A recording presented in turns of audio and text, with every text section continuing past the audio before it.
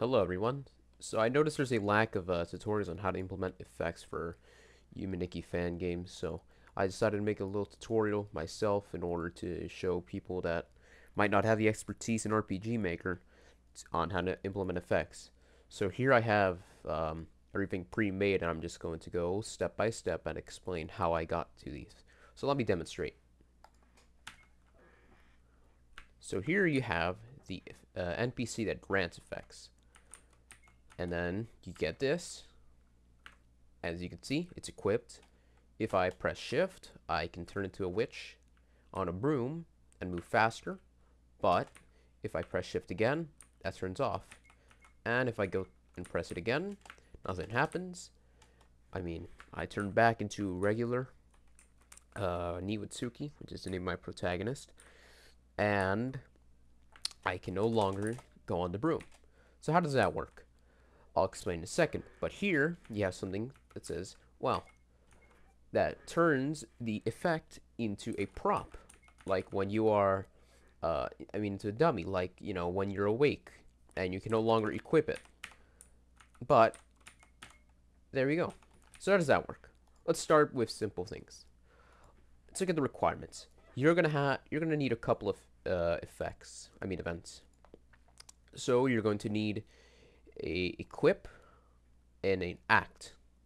So the way this works is that the effects are items that are switches. Make sure when you create the items, you have no consumption limit, and it's a switch. And then you make a separate second one, which is a normal goods one, which is the same.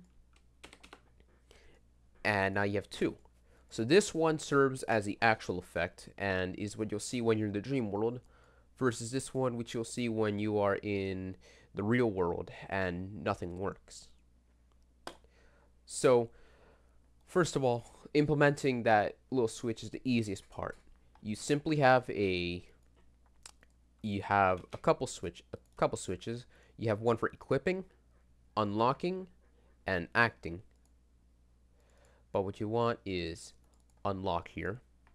So if the switch for unlocking the witch is on, it will then check if sleeping is on, and if it is on, it will remove the working witch and substitute it with the fake witch.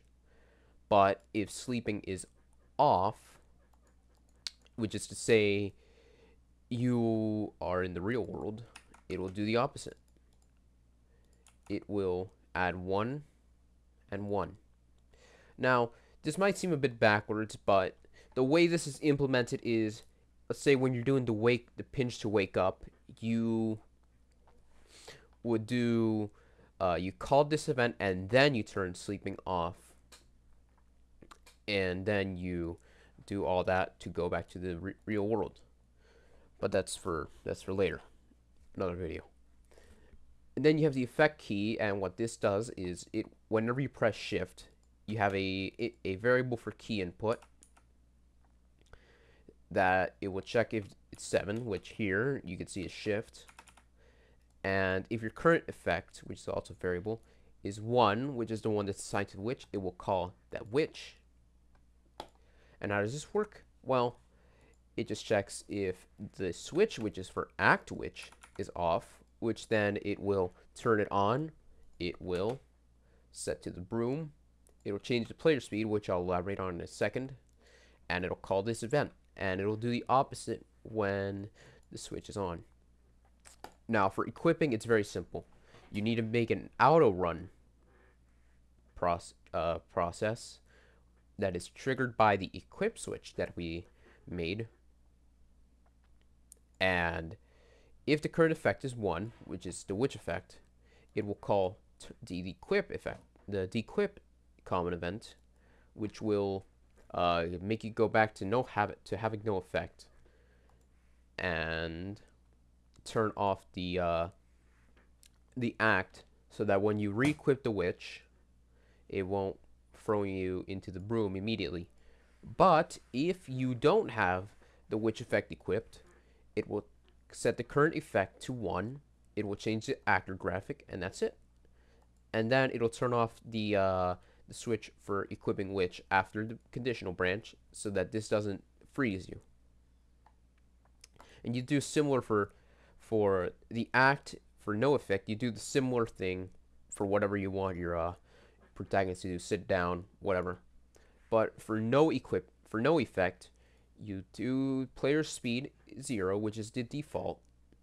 You do effect speed handler, which is, I'll elaborate in a second, like I said. Current effect 0, and you go back to regular. Now this is something that I don't think Yume Nikki itself does, but it's something I do for my fan game, and it's that I have a common event for handling speed. So if the variable for speed is 0, it will slow down or speed up. So for actually granting the effect, if the switch for unlocking the witch is off, it'll show obtain witch. You can make it as flashy as you want, and then it'll set the switch on and then change items.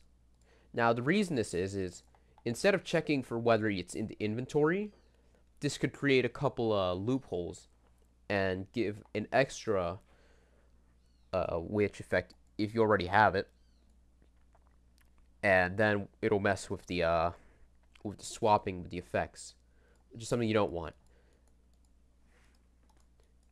And let's review for again.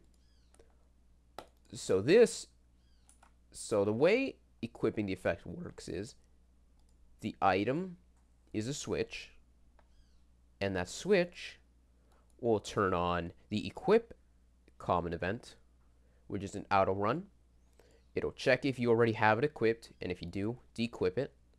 But if you don't have it equipped, it will equip it and then turn itself off.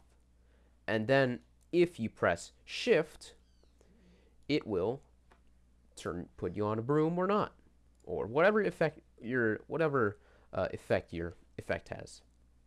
Now, I hope you found this helpful. If you didn't quite understand it because it was a bit jumpy and erratic, you could always feel free to message me. I'll put my username in the for Discord in the description of the video, and hope you enjoyed it. Bye.